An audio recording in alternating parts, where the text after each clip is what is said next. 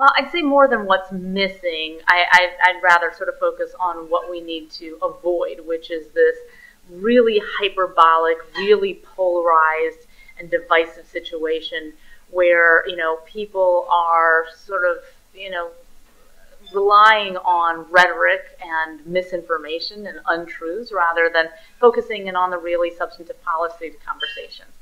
One of the reasons why we started these teacher town hall sessions, one of the reasons why we came to Philly is because people have a lot of misconceptions about what I stand for and who I am. They say you're anti-teacher, you're anti-union, you're trying to union bust. You believe that teachers should be evaluated solely on the basis of test scores, or that charter schools are the answer to all of our problems. I don't believe in any of those things. Those things are false.